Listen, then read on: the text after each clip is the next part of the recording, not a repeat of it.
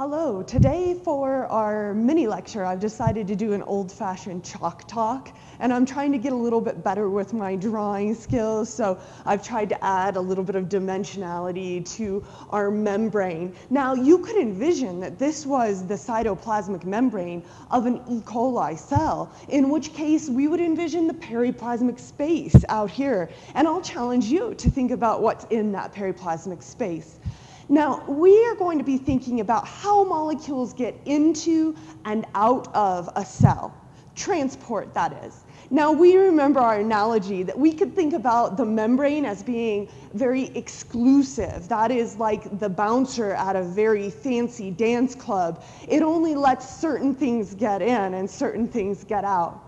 Now, if it happens to be something small of low molecular weight, like oxygen, that is hydrophobic, nonpolar, and tiny, it's able to get into the cell very easily. So something like molecular oxygen, it can diffuse across the membrane. Now, we know that it does so in response to its concentration gradient. So if there is a lot more oxygen out here than inside the cell, then we know that diffusion will follow that gradient from a region of higher concentration to a region of lower concentration. Now that's also true for more polar molecules. For example, we could think about the water molecule, which we know H2O to be a more polar molecule than oxygen. So with that overall dipole moment, we know it's a lot less likely to diffuse across the membrane via free diffusion or simple passive diffusion, but that it may be in higher concentration on one side of the cell or another. So what it needs is it needs a transporter. It needs something to allow it to come into the cell. So unlike these small, tiny molecules that can diffuse freely without a transporter, it requires something that we call an aquaporin. So that means that this particular transporter, an integral membrane protein, provides a red carpet, so to speak. It is providing a polar region in the center of the molecule that the water can diffuse down its concentration gradient, following that nice region of polarity where like dissolves like. So this is a facilitated diffusion transporter. Let's write that down. So whereas simple passive or free diffusion is being used here,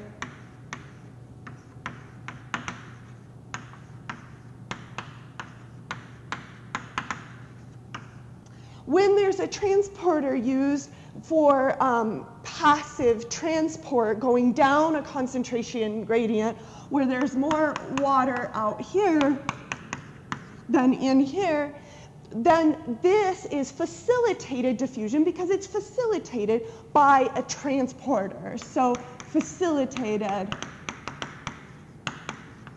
diffusion.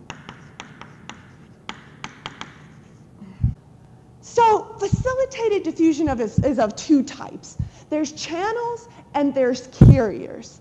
Now, channels pretty much allow the molecule outside at the higher concentration gradient to just swoosh right in. There's not a whole lot of specific binding and conformational change. A large and charged ion is going to have a hard time, obviously, passing by free simple diffusion. So it's going to require a facilitated diffusion transporter, but it's actually specifically going to require, in most cases, a carrier. So the difference in a carrier is that when the potassium ion binds to the specific facilitated diffusion transporter, there's a very specific binding site for it. It really conforms and binds in a very loving, coddling kind of way around this particular molecule. It conforms to it. And then as it fills, the amino acids up here in the top, as they fill this binding, they start to move and change their orientation, and they wiggle all the way down until they open up this region through which the ion can pass. So there's actually a conformational change that occurs here. So we can see this open to accommodate the molecule, and then there's a region through which it can pass into the cell. Now, as you might guess, a carrier where it has to conform to and transport the molecule that way is going to have a backlog. If there's a ton of potassium ions out here and they're all hanging out, very much wanting to go down their concentration gradient, they're going to have to wait on this one until the carrier literally wraps around and conforms to and transfers that particular ion. So it's going to be a waiting line. There's going to be a waiting line for transport through that carrier. So unlike a channel where, say, that water molecule is just, and there are many of them, and they all just get on in through that open polar region, the potassium ion is going to have to wait in line. So those of you mathematicians out there, you're going to realize that there's a different function for a channel or free diffusion like that oxygen molecule that just across the membrane. We can draw those functions. So if we're looking at the rate as a function of the concentration gradient, we can draw that on a set of axes. Always good to label your y and your x-axis. So we're looking again at rate of transport as a function of the concentration gradient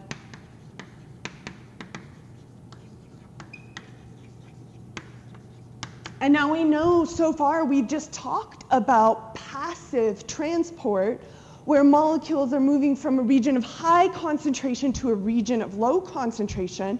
So we know that the more concentration gradient is, the faster the rate will be. So when we started by looking at free, simple, passive diffusion, we know that as the concentration gradient gets greater, the rate gets greater. And this is a linear function. But if we turn our attention from the simple passive free diffusion or the diffusion via channels, so this is more like what channels resemble. So if we said this is simple passive free diffusion,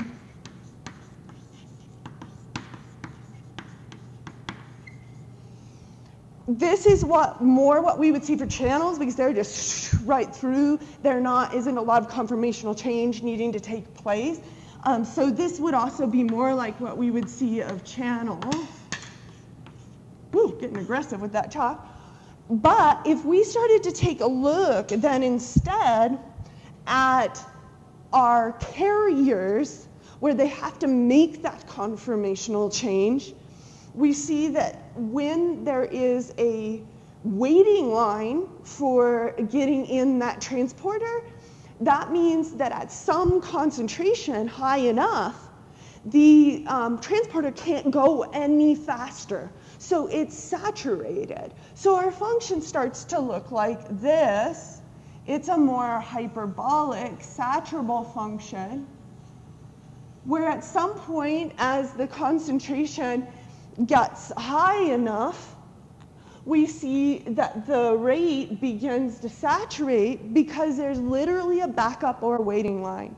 I like to say that whereas channels are more like water passing through a colander, it just passes right through it without much rate deterrence, a carrier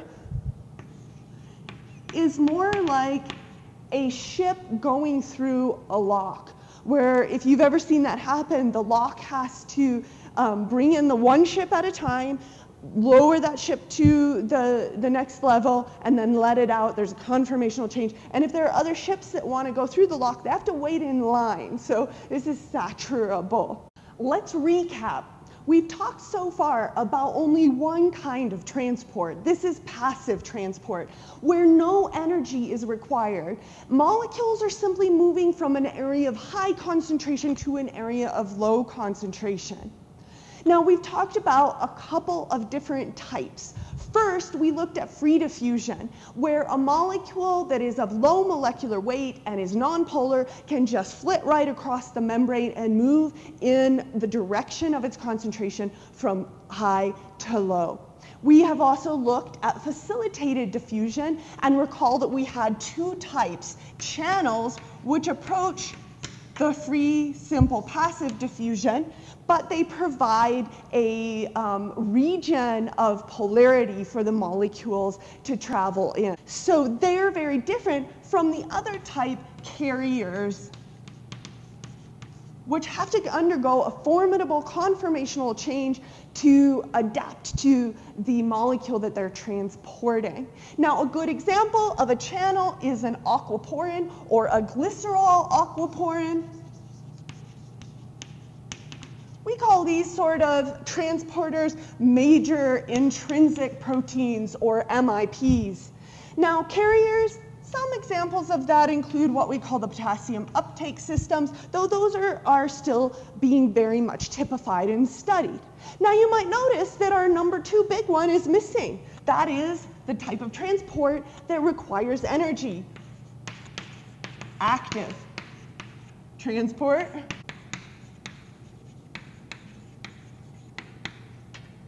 Because microbial cells have a harder time controlling the environment in which they're found, they have a tendency towards using quite a lot of active transport. I'll challenge you to think about why that might be different in a large eukaryotic multicellular organism like us. Let's take a look at some active transporters. Remember, these are the transporters that take molecules from a region of low concentration. So maybe there is a molecule out here that is in relatively small concentration compared to its concentration inside of the cell, but perhaps this cell very much wants to concentrate that particular molecule inside. So let's begin with the first kind of active transporter that we call primary active transport. Primary active transport. Now, you guessed it. These transporters are tapping into ATP, baby. They are transporting using that universal energy currency. So on our ATP binding cassette transporter, let's write that out. ATP binding cassette.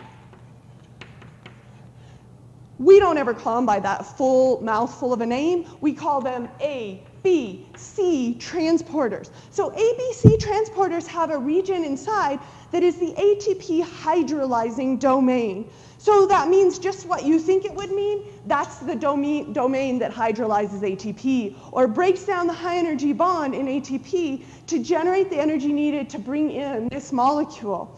So ATP at this domain will be hydrolyzed to ADP and inorganic phosphate to power the influx of this little blue molecule. Now, there are two ATP hydrolyzing domains, and what we see is that in the periplasmic space, if this is an E. coli cell, we see that this molecule, called the carrier molecule, picks up this little blue molecule and then takes it to the ABC transporter.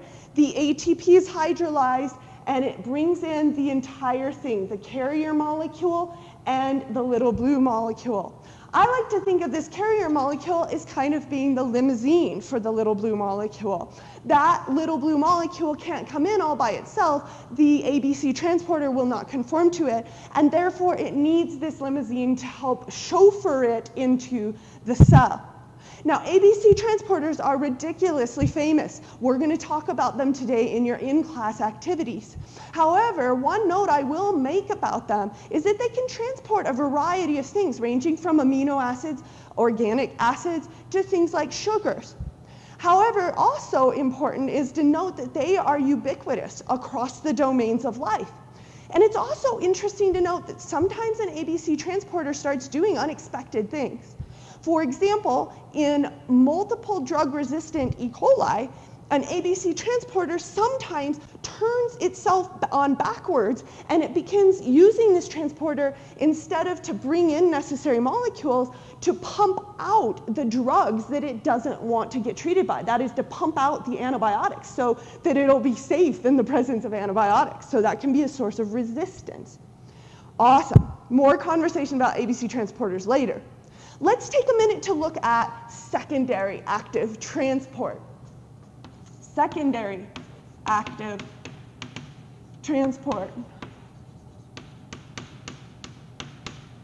In secondary active transport, something besides ATP is used. In fact, something that we know a lot about as well, a gradient. For example, the PMF. So the proton-ion gradient, which we know to be in much higher concentration in the periplasmic safe space than inside of the cell, because you guessed it, E. coli has an electron transport chain.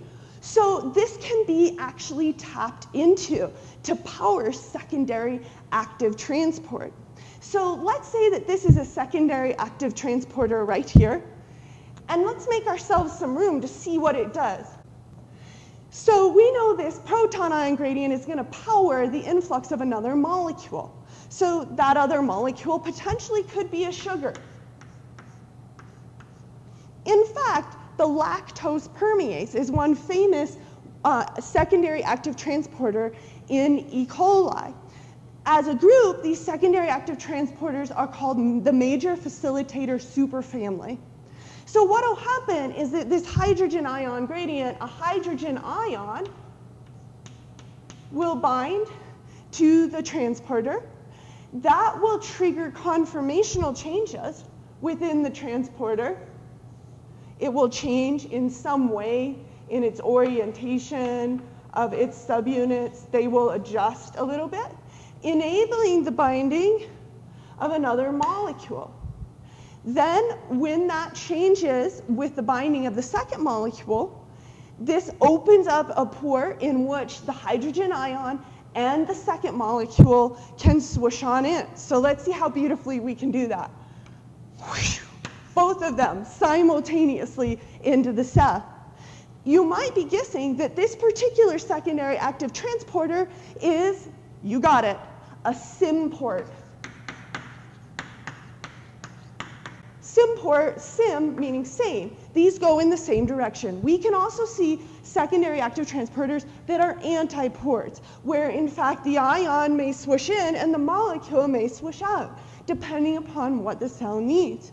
Sometimes cells will also concentrate using a hydrogen ion gradient. They may concentrate a sodium ion gradient, and then that sodium ion gradient may be used to power secondary active transport. Let's talk about another kind of active transport called group translocation. Group translocation. Now, it's just like it sounds. A group is added onto a molecule as it's getting translocated. So say we have a glucose molecule. This glucose molecule, as it's getting transported into the cell, gets modified by getting a phosphoryl group added onto it. So this glucose becomes glucose with a phosphoryl group added onto it, and we'll talk more about the details of that later, but it becomes modified by this phosphorylation event. Now you might be thinking, where does this enzyme on the inside, the cytosolic region of this group translocator, get its high energy phosphoryl group? Good question. It gets it from a super high energy molecule inside of the cell, one that we're going to meet later. This is called phosphoenol pyruvate, or PEP for short.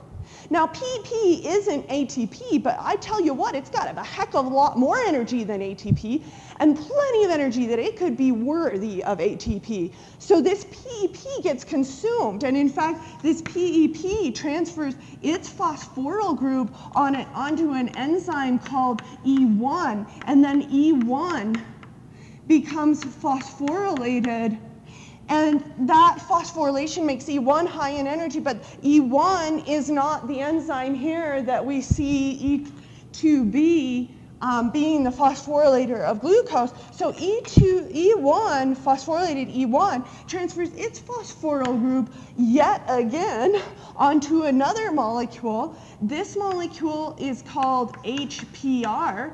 HPR takes on the high energy phosphoryl group. And it's not done though. It transfers that phosphoryl group, and it transfers that phosphoryl group. Let's make us some room here. It transfers that phosphoryl group onto an enzyme called E2A. And E2A becomes phosphorylated. And then finally, E2A transfers its phosphoryl group onto E2B, which can then give it to glucose. Wicked.